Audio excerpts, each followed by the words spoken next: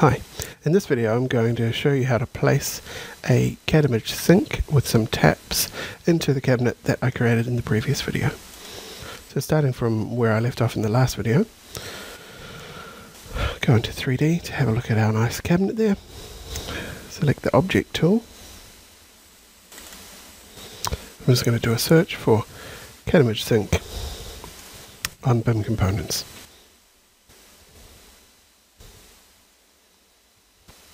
As you can see, there's quite a few options there, but I'm going to choose kitchen sink number 1052. So I'll select that and download and embed it.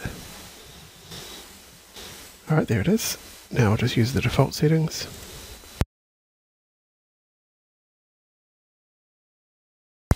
And place it into my cabinet. There we go.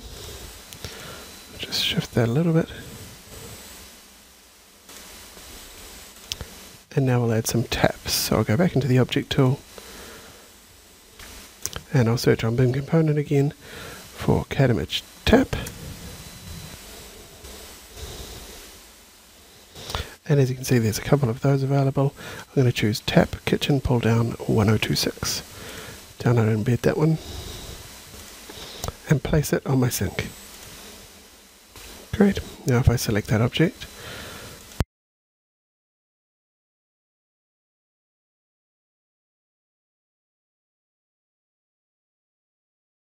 can use this purple hotspot here to change the direction of the tap so that it's pointing over to the other sink. Now the last thing I need to do here is cut a hole out of my cabinet, so I'm going to use the solid element operations to do this. I'll set my cabinet as the target, my sink as the operator, and choose a subtraction with upwards extrusion. Execute that. And we're done.